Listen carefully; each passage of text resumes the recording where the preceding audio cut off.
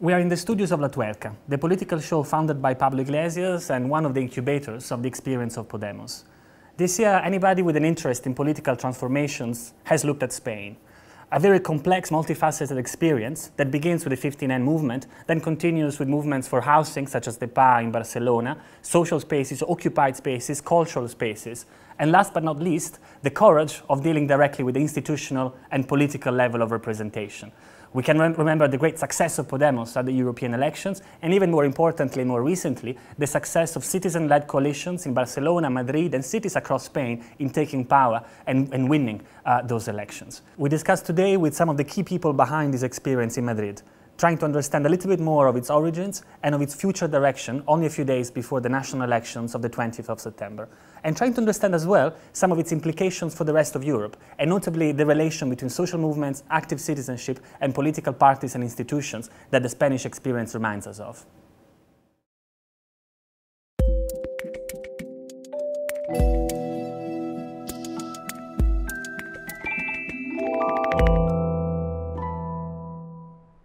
We speak about this today with Juan Luis Sánchez, director of El Diario newspaper,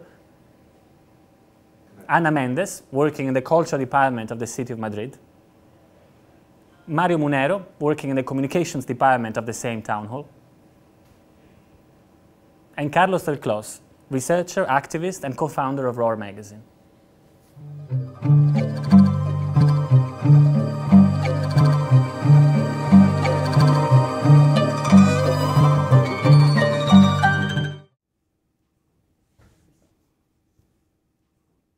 Welcome to Talk Real.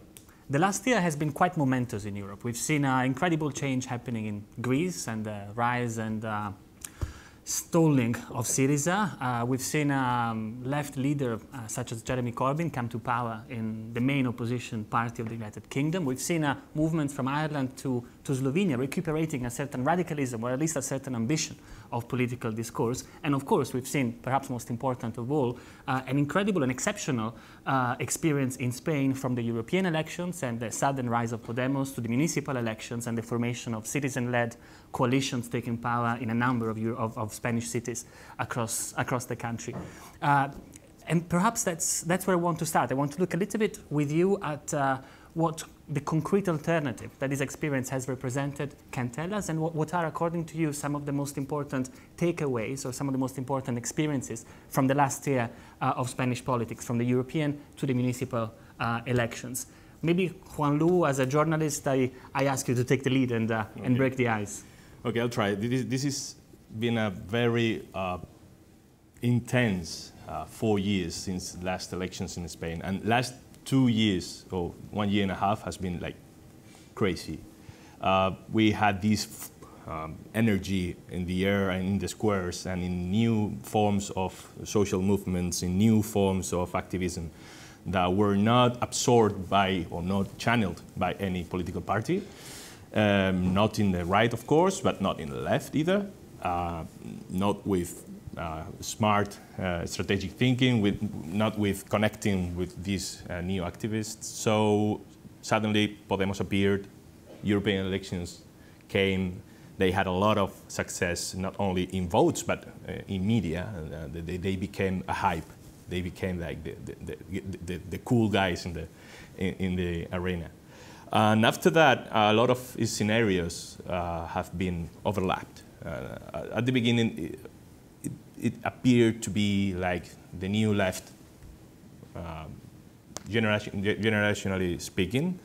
Then it seemed to be like a very good bet to win the elections, and all the polls were saying to us that Podemos could win the general elections coming right now. But yeah, that bubble kind of relaxed, kind of not vanished, but was a little bit later afterwards. So at that moment, a lot of people began to think in municipalities, in local activism becoming more institutionally engaged, and that's how local initiatives were born. They had a relation with Podemos, but they were much more than Podemos.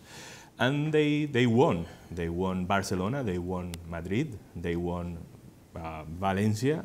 They won 2 cities in Galicia. So they won a lot of very important cities. So now we are in this debate with Podemos as a key player, but also with a lot of people that want to contribute to Podemos but not being part of Podemos, kind of a part of the same phenomena but not the same way of channeling that energy.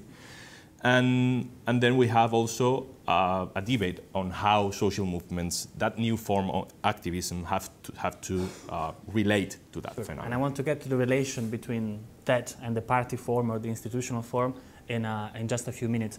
Maybe we go ahead with you, Anna. Well, how I see, I agree with Juan. It has been a wider lapse of time, like since the European elections. I was just remembering that it was almost 2 years ago that in the Observatorio Metropolitano, which is a collective I am part of, started to write the Apuesta Municipalista. So it was even before the European elections, even before the expectations around Podemos somehow diminished, that some people were thinking, I mean, what do we do in this situation where the May 15 movements seem to have reached a certain kind of very obvious limits in their capacity to make effectual changes to the material conditions of life of people. So it's been longer. It's not a question of saying because of the, of course, because without the rise of Podemos in the European elections, probably nothing of this could have been possible, but the aim of change, the sense of the change of phase has been present before. This is one thing. The other thing, I'm still astonished by our own capacity to adapt to new situations. I mean, situations change. I don't know how is your experience, but for me, like every 3 months, the actual scenario is totally different. And I think that the different actors have shown this capacity of react, all of the actors. I mean, like the rise of a counter, let's say, populist party to Podemos, such as Ciudadanos, it has shown also a capacity of reaction on some other part of the society. Yeah, well, from Catalonia in general, it's a little bit different. It's different and not that different. On the one hand, we've seen an increased kind of rhythm of elections because we've had more elections since the European elections. In Catalonia with these, you know, the pseudo-referendum plebiscitary elections on Catalan independence, and we've had we've also had, of course, the municipal elections as well, and all of this kind of stuff happening. But let's say that the relationship between movements and even mainstream political parties in Catalonia now is a constant. That is to say, the governing right national party, the one that implemented austerity, now has a mass movement behind it through the independence cause, and you know is recurring to a lot of the similar rebranding efforts that we've seen characterize the new upstart political parties, albeit in a very superficial way. So whereas, you know, a confluence of different political actors in Barcelona goes under the name Barcelona en Comú, that unites different political parties with different political independence and campaigns. Well, you know, the governing parties there saw that worked. And you know, made their together for yes, you know, and even using these similar kinds of phrases and this positive kind of discourse, they've applied that and kind of you know, showed that you can siphon off some of the energy generated by the new upstart parties. So I think on the one hand, in the year, you know, from Barcelona, in the 1 year that has transpired between the European elections and now, we've seen that. We've seen that also through Ciudadanos, that, you know, upstart parties, you know, new discourse, generational change even, are not the sole domain of leftist movements and leftist sensibilities. So I think that's kind of what we've seen, in addition to all of the, you know, very inspiring things that we've seen, you know, come from I guess, radical left organizations like Podemos. You know, they broke the ice, but the ice is broken, and other people have stepped in. So Okay. yeah, I'd leave it at that. Maybe we just close the round with the view from the town hall of Madrid. Yeah, well, in addition that Ana and Juan, also Carlos, I just wanted to say that, for example, from the 2011 in the squares, the way of the organization of society changed in a way. So for me, it's not just about social movements and parties. There's another layer or something like that I would say to call organized citizenship, which is not actually the same of social movements. And two of the main achievements that we did in the last year, in this sprint, was actually, in my opinion, to develop tools that could make us able to get in touch these different levels and layers. Also because if we wanted to win, as we did in some different cities, to build these common tools as the program or digital tools to participate was very important, to share that code and to work together. Help me to understand how this works, because we're quite used to the idea of a new party emerging, or a new left party emerging, and somehow managing to work through the media and through public opinion in a way that galvanizes and then organizes a certain success and perhaps even the conquest of power. But what we've seen in Spain is quite different. It is not simply the emergence of a party, but it is the emergence of a certain political common sense that willingly negotiates political power from the position of an alliance, a coalition between citizen movements, active citizenship, more traditional social movements, innovative social movements, as could be the PAO of Barcelona, as well as political party forms, such as Podemos. How does this articulation function? That's a good question. That's a very good question. Maybe the question is if it functions, first of all. Well, I mean, Does does it it function is the first question. Yeah. Does it function? After conquering however many cities you have from May, I would start from the assumption that it does function somewhat. It's about autonomy.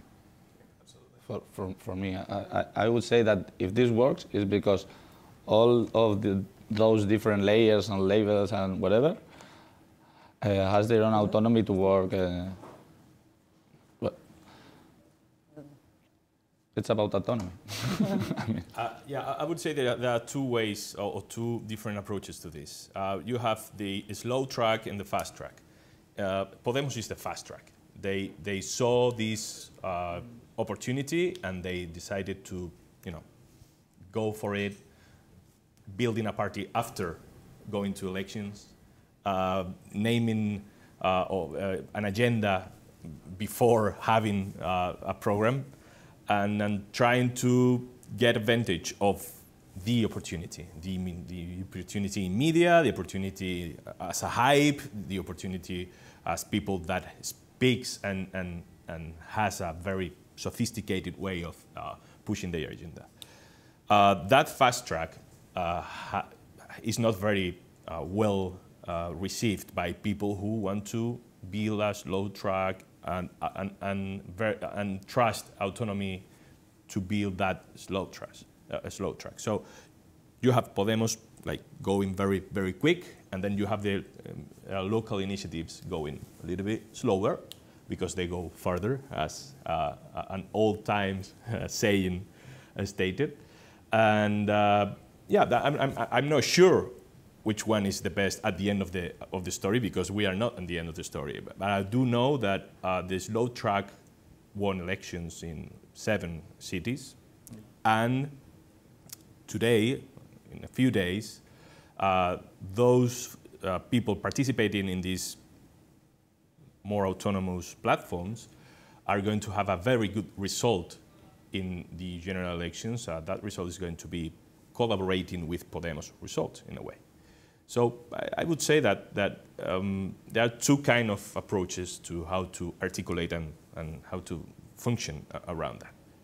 I think one of the things that we're seeing, I agree very much with Juan when he says this, and I think one of the things that we're seeing is, If we just consider this moment a structure of political opportunity and want to fast track it and bypass the normative part, then what you end up getting is a space that opens up for a plurality of actors and not just those that have built the legitimacy in this new way of acting. So that's why you get something like Ciudadanos and Podemos jumping into the resulting gap of a generational gap between norms and practices and cultural expectations. So that's one thing there. What happens in a place where you do the slow cooking is you get these very interesting tensions that are structured around a new set of expectations and a new set of legitimacy, new way to define legitimacy. So in the last couple of days, for instance, the PA, precisely, of Barcelona, issued a critical letter to Mayor Ada Colau, who was their spokesperson until she was their candidate for mayor. And you had this situation where the mayor of Barcelona said, well, they're doing what they need to do and they're absolutely right. There simply isn't, we can't do more than what we're doing right now from this weak position of a minority government. But we're trying and we're doing everything we can to do it. And so you get these interesting tensions arising. And I think that's very good because due to the fact that it was a slow-cooked process, that tension can be productive and not purely destructive. In other places, among Podemos, who have opted for the fast track, a more insurgent approach, internal discrepancies have threatened to be extremely disruptive to their assault on the institutions. And the mainstream media can very quickly pounce on internal dissent and turn it into a cover story, using very well-meaning people as useful interlocutors. To what extent there is an interplay between the fast track and the slow track? To what extent there is a virtuous competition, the challenge that the emergence of Podemos has thrown is then picked up by movements and citizens that organize themselves in the face of a challenge that also comes from the political fast track process. Are they just separate processes or are they actually in dialogue one with the other?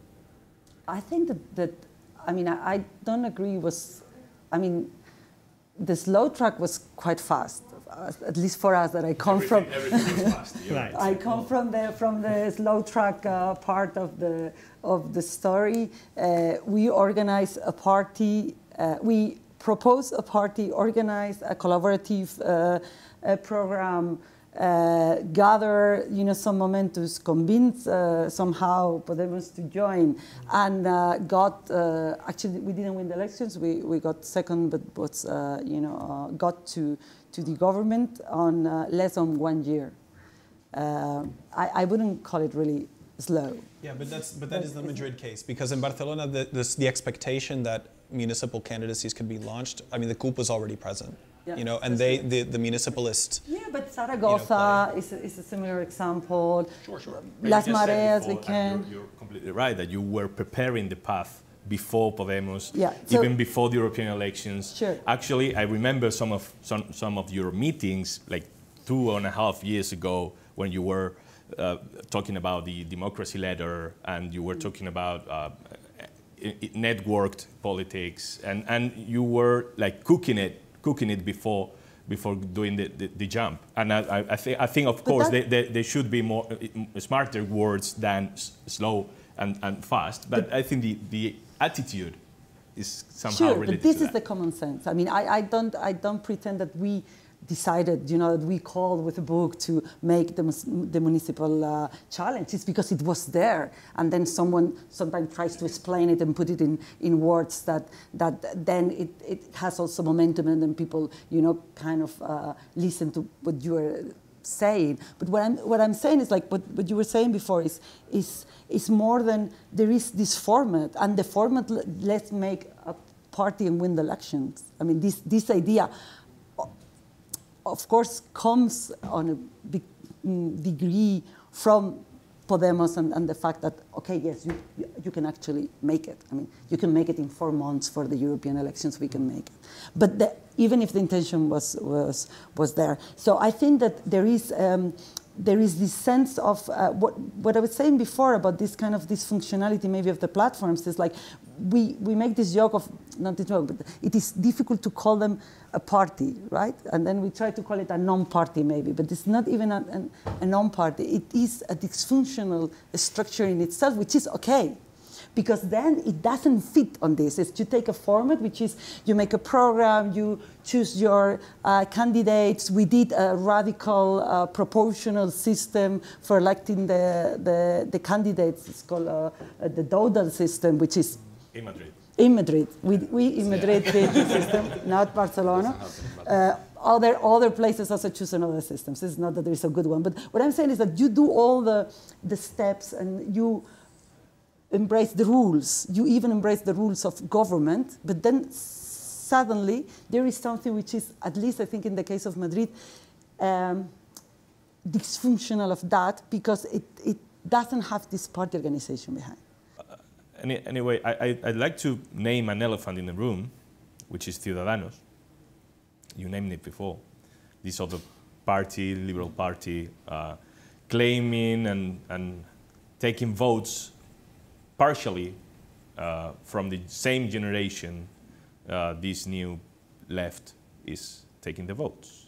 If you look at the polls, Podemos and Ciudadanos would win the elections if only people until 35 would vote. And the right-wing, classic right-wing party, PP, and the classic center-left party, PSOE, would win elections, of course, in population older than 40. So you have a generation struggle very strong. And Ciudadanos is weakening other new left parties, or new left parties, in that struggle. Between Podemos and Ciudadanos, in your view? It has, I think it's easier to name the common thing because the rest of the things are very different, I think. But it is a new generation of citizens saying, okay, we have to start from scratch again. Thank you for everything you did, but it's my turn, okay? And it is also about new faces. That is in common between Podemos and Ciudadanos. Ciudadanos could have been part of another party in Spain, which is UPyD, but they wouldn't have been successful. Podemos, some of the people, the core of Podemos, the beginning of Podemos, could have been part of the party in Spain, and they wouldn't have been successful. So you mean the left party? Yeah, Izquierda Unida. Izquierda Unida.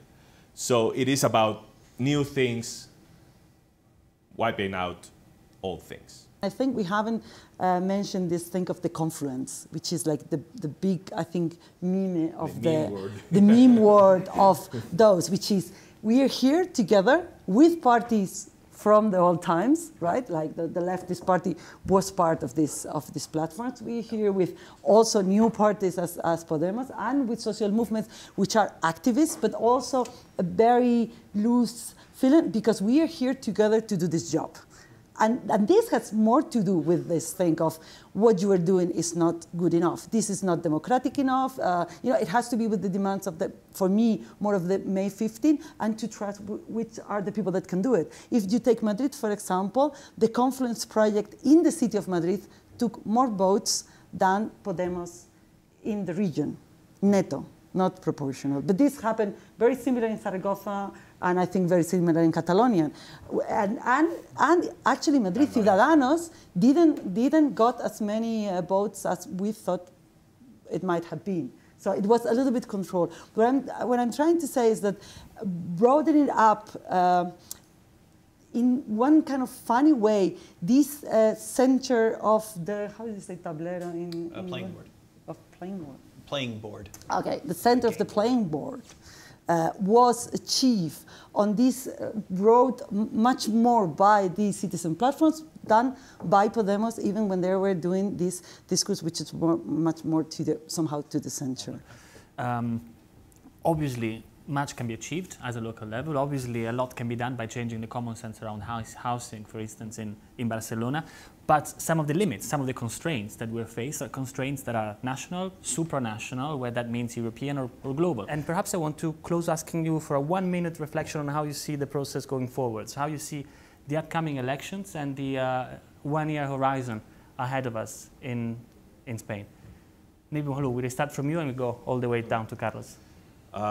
Related to the whole conversation we just had, I don't think Podemos plus new other political parties in the left or grassroots parties are going to win the elections, but they will have a better result than the polls are saying now. And the rest of the thing is not very predictable. It could happen that conservative party is winning and governing. It could happen that conservative party is winning but not governing. Could happen even that Ciudadanos is governing. And it could happen that center left is governing. I mean, everything can happen. So for this slow track, for the fast track, I think things are ending in these elections.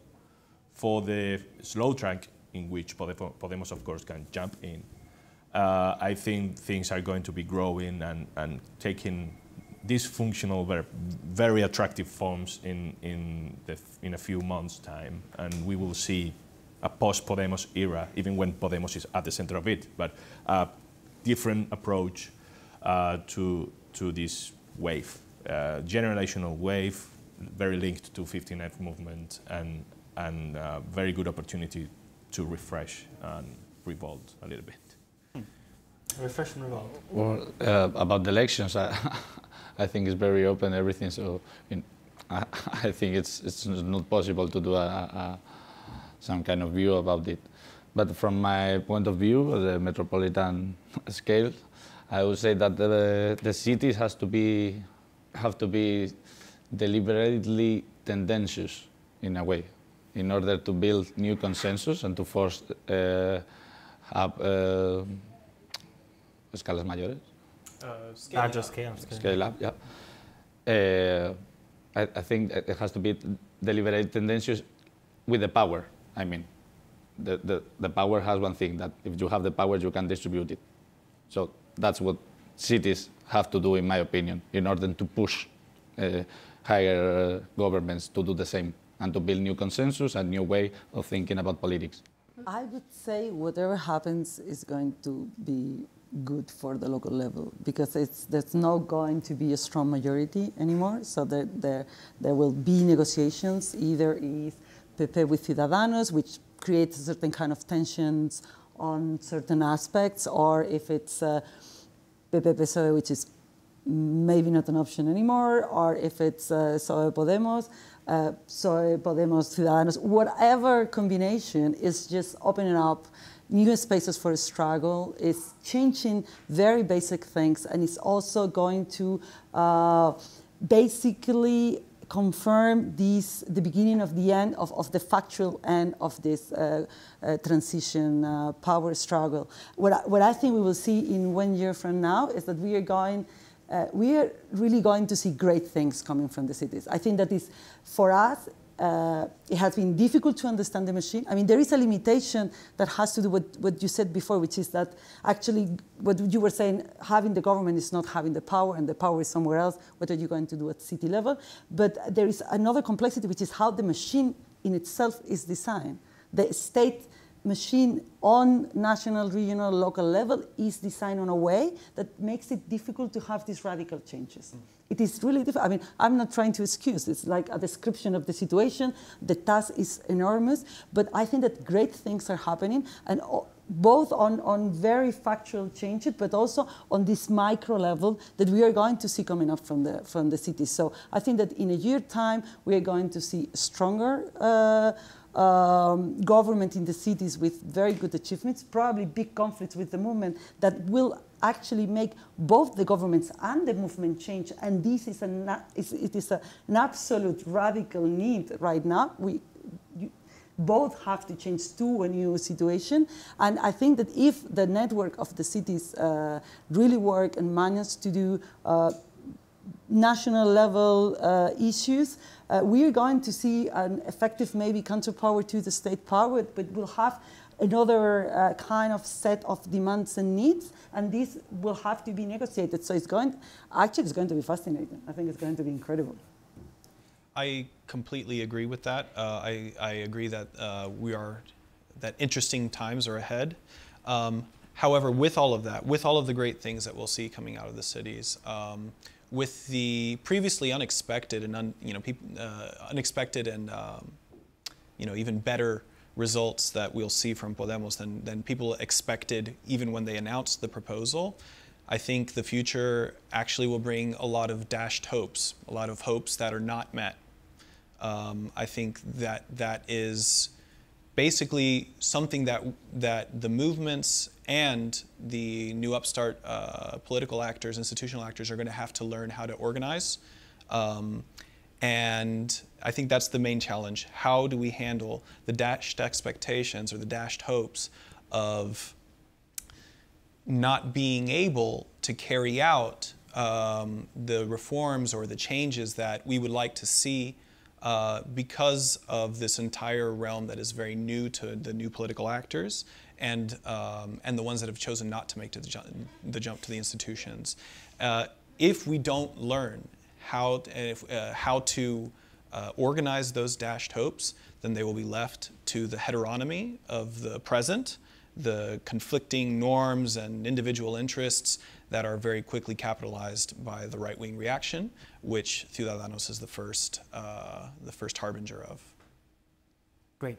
There are certainly dashed hopes ahead of us, and that's, if I may say so, a positive element.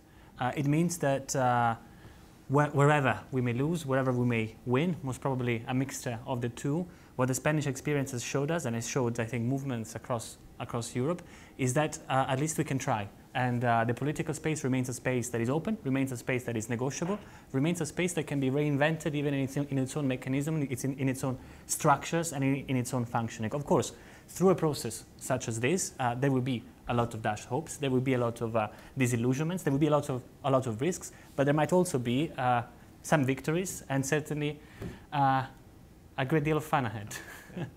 Thank you all so much, and thank you for listening to us over the last 40 minutes, and until the next time. Thanks. Thank you.